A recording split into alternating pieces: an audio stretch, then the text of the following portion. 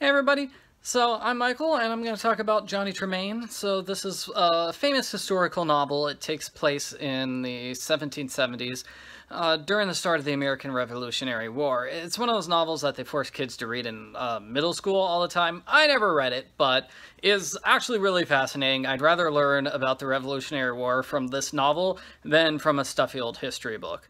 So the storyline is about this boy named Johnny, who is working in a silversmith shop, and he's the only one in the silversmith shop who has any talent, so it's guaranteed that he's going to marry into the family and inherit the business. The girl he's going to marry is Scylla, short for Priscilla, and I thought she was the most interesting female character of the book. I really like seeing her relationship with Johnny develop as the story went on. She's only 14 at the start of the book, and so is Johnny. They don't really like each other all that much, but as time goes on, he starts to care for her and realizes she's a really great person. And there's also a funny scene where she gets really flirty with Johnny's best friend, and he gets super, super jealous. It's like, how can you talk to her? You can't do that. You're supposed to be my friend. And, you know, she says later, it's like, well, I can't marry your friend. His last name, it doesn't fit with mine, but Scylla Tremain, you know, if I had your last name, Johnny, that would work. And he's like, yeah, it would.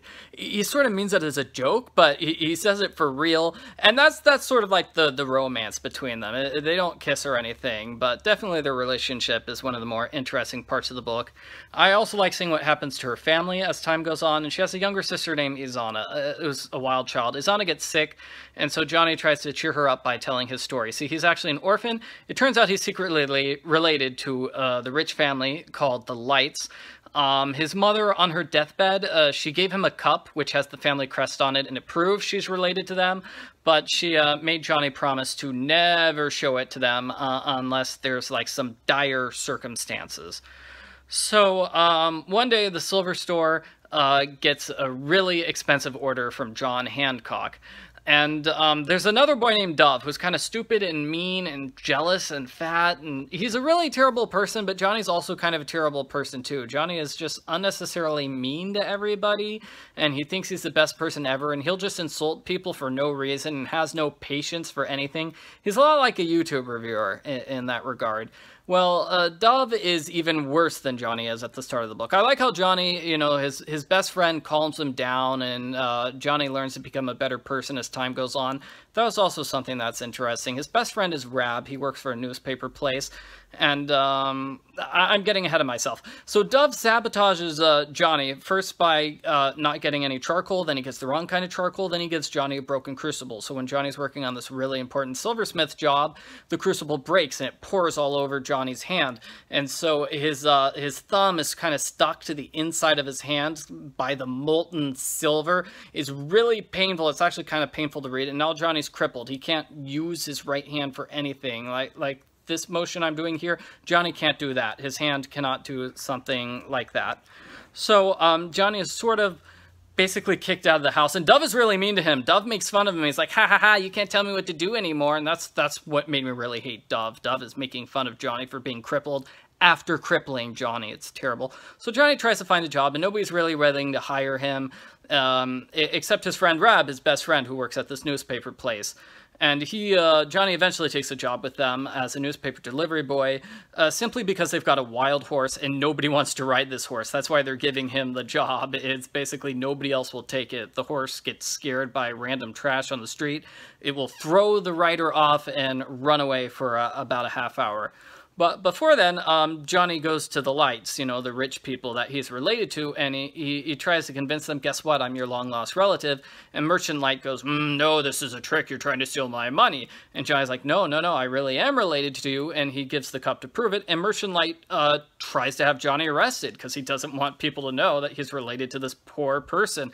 So he tries to have Johnny arrested, Rab gets a lawyer, and Scylla testifies on Johnny's behalf. So that was actually really good. The Lights also have a daughter named Lavinia, same name as Johnny's mother. She's supposed to be the most beautiful woman in all of Boston. Everybody's in love with her, including Johnny. He kind of has a crush on her, even though I think she's at least twice his age. I'm not sure. The book never goes into her age, but still, it is kind of weird. And here's the weird part. So Lavinia actually adopts Isana. And adopt is not the right word. She basically buys Isana, you know, the cute little girl. She's like, oh, I'll just parade her around like a puppy. That's sort of what she does. She like dresses her up in fine clothes and parades her around. It's like, look, I've got a cute little 4-year-old. Ha ha ha ha ha. It was so weird that she just bought a daughter from a family, and it's not adoption. It's just buys the daughter, and she also buys Scylla as a servant. She gives her free room and board, so at least Scylla's getting paid. And the book goes into Revolutionary War stuff too. So the Sons of Liberty, that's the group of the famous patriotic Americans who stirred up rebellion against the British Crown. So they meet at the newspaper offices, and they plan the Boston Tea Party after the unpopular tea tax is passed. And so what happens is a bunch of boys around Johnny's age, they disguise themselves as Indians, they break into the harbor, they break onto the ships, and they dump a bunch of tea overboard, and it's a really exciting scene.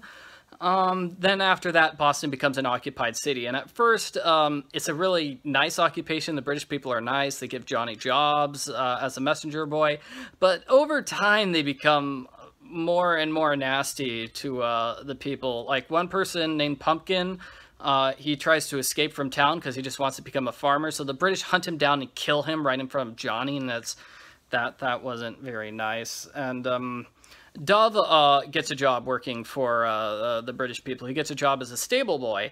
And Johnny becomes friends with him, not because he likes Dove. Dove is still a really terrible person, and now he's getting drunk a lot, which is even worse. I guess the drinking age was 18 back then, because Dove is clearly 18 years old. So thanks to the fact that, you know, Johnny's kind of working with the spies, these American spies, it's really useful for him to be friends with the British stable boy. And so he's able to learn about the Battle of Lexington and Concord the day before, learns it well in advance, and he spreads the information to the American Spies Network so they can get the information to all the Americans in the country and fight in the battle. Because the battle started off as a surprise raid, so, you know, it evolved into a battle because Johnny finds out about it. So more about the Sons of Liberty. This is something interesting I found about this book. This book does not try to make the American founding fathers look like good people. You know, there's a big inspirational speech given by James Otis, which is about, you know, we're fighting so a man can stand up.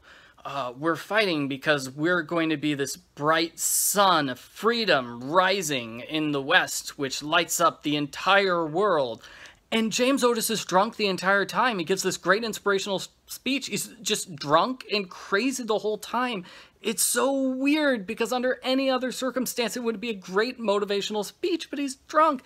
And the book does that with all the founding fathers. Like John Hancock comes across as this rich guy who's trying to buy popularity. And then Sam Adams, he comes across as kind of bloodthirsty. He really wants to fight. And his hand starts shaking badly whenever he talks. I think Paul Revere is the only founding father who comes across looking actually nice. He looks like an actual good person, but all the others come across as bad. I thought that was really interesting, because usually, you know, the founding fathers is what they're called. They're the people that helped found this country, and they're usually portrayed as these great, wonderful, heroic people. But this book tries to go for a more realistic portrayal of them. You know, war is dirty, and real life is not clean, and so I really liked how this book tries to go for a realistic, not sanitized portrayal of the American founding fathers. So, let's see, we're basically at the end of the book here. So Lavinia decides she's going to go back to England because she doesn't want to be here during the war, and she takes Isana with her, and it's a really terrible scene where, you know, Lavinia's like, you want to go with me, right? You love me more than your sister, right? You want to live as a rich lady, right? And it is really cruel and mean. And, you know, she also tries to apologize to Johnny because she realizes Johnny's related to them. She's just like, you know, my father's just this old person. I'm really sorry for what he did. Johnny's not buying it because, you know, her father tried to arrest him. Her father's a really terrible person. And she promises that once the war's over, maybe they'll leave property to him, you know, when Grandpa's dead. And Johnny doesn't buy it, but Scylla stays. Anyway, that's sort of that was chapter number 11 of 12. Chapter 12, Johnny goes out to, he basically disguises himself as a British soldier so he can go out to the battle site. And Rab was one of the people that was wounded, and Rab sends Johnny away to get Grandsire. But this ends up being a trick just to get Johnny out of the way, so Johnny isn't there when he dies. Rab didn't want his best friend to see him die, and that was actually kind of touching. And Johnny comes back, and Dr. Warren looks at Johnny's hand and he says, you know what, Johnny, I might be able to repair your hand. I might be able to cut the scar tissue to fix your thumb. His hand's not going to be perfect, but he still will be able to get more limited movement. He'll be able to pick up a gun, basically use Rab's musket and fight. And Johnny wants that. He wants to stand up for what's right and freedom and such. I thought that was interesting, too. That this book has these themes about, you know, patriotism and freedom. This book was actually written during World War II, so the target audience would have been boys about 14 to 16, about the same age as Johnny, and they would have known that they're going to war in a few years, just like Johnny. So that was really interesting. You could do historical criticism on this book just based on the time period it was written and the time period it takes place in, so that's interesting. Because the book is like 75 years old, it's a little old-fashioned in terms of how the characters relate to each other. The male characters relate to each other in a strange way that we wouldn't see in a book today. Same with how the male and female characters relate to each other. And it's also the fact that, you know, most of our characters are teenagers too, so that's different. But overall, I thought it was a good book. It's definitely got some themes about freedom and fighting and war and such like that. And I really like the personal drama with Johnny and Scylla and the Lights. I kind of wish it had a different resolution, but it was still very interesting nonetheless. And I could definitely see people would rather read this book and learn about the Revolutionary War that way than, you know, learn about the war through a history book, because this was more interesting in my opinion. I can see why it's considered a classic.